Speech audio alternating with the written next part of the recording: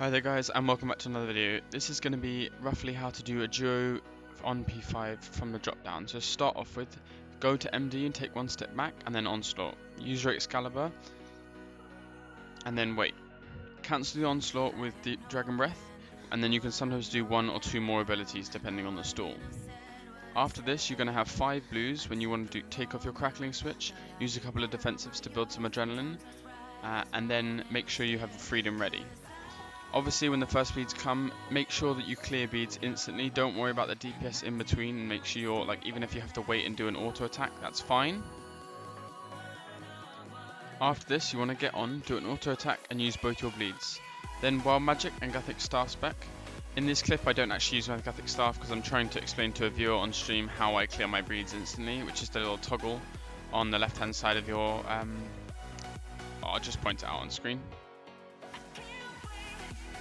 After you've done your Wild Magic and Gothic Staff spec, obviously then go out and BT and make sure that you use Debilitate when the first blue is fired. Before this, you want to try and time your abilities so that you have Sonic Wave, so that you can Sonic Wave before for the 10% accuracy boost, which helps massively. Depending on the rotation you've done, if you get to 100% adrenaline after this, use a threshold just as the purple bombs come out, and you will then be able to do 2 basics to build back up to Cade. I often hold my Cade for 1 tick so that I Cade on the tick with the blue. It just means that I've got a better chance of Cading the very first blue on Reflect. It doesn't always happen, but it's very nice if it does. If when you Cade you're on normal spellbook, make sure you try and debuff Virago on the same time as you Cade, because you can always use a debuff at the same time as using a defensive ability. Then just use Shield Bashing, Debreath, and your bleeds accordingly before it's off and Reflect. After this, your task is basically to get your adrenaline as high as possible, as soon as possible, so that you can Gothic Staff spec and then go straight into a Sunshine and get it out as early as possible. You'll see here that as I do my bleeds, I would often do a Wild Magic in the middle of bleeds if I was an onslaught rotation, but because I'm Sun Adrening, I can hold off, and then I barge back in and go straight into a Sunshine now. Obviously in the Sunshine, do a full set of thresholds and use your Adren pot and just max deeps, to be honest. Try and use Tendrils as well just before the Reflect. You should have enough time to get all 3 out. Kind of depends a little bit on the stall though. When it is Reflect, do 2 or 3 basics, defensives obviously so you don't hit, and then Detto. Now when I Detto, I make sure to hover my hands over my freedom key, so I release Detto, and if I get that first bleed instantly, I can clear it without tanking it at all, because there is the danger if you Detto Debreath and it doesn't push, say for example your Detto splashes, then you can get that first bleed and it can cause a lot of problems.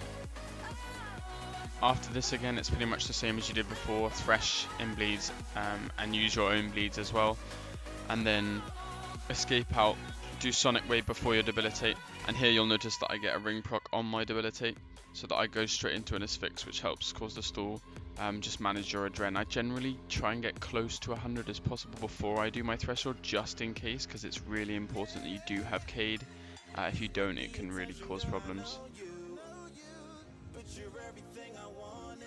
This is basically just something you'll get better at over time and learn when to judge to do your thresholds, etc.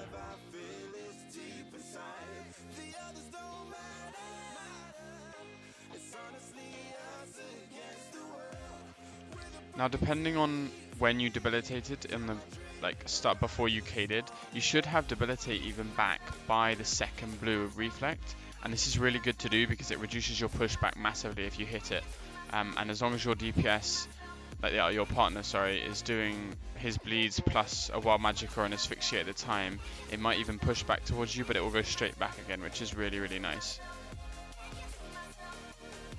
And finally, the last little bit of this rotation then is after you've Caded and you've done your Debilitate, you want to start brewing up to full health, because this is the rotation you're going to onslaught, and you're going to onslaught obviously straight after bleeds as you did the first time. However, this time your partner, because as you can see I'm close to the end, your partner is going to Cade on the blues that you would normally Debilitate.